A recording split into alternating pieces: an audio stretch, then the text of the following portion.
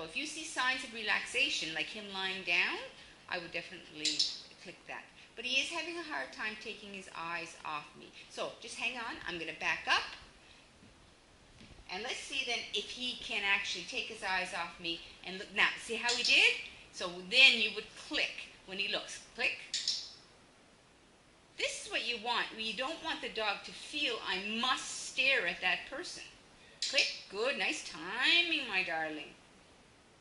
So while he was handling it with me by that chair, he could not take his eyes off me. He was saying, okay, lady, I am lying down, but I need to watch you because I don't know what you're going to do.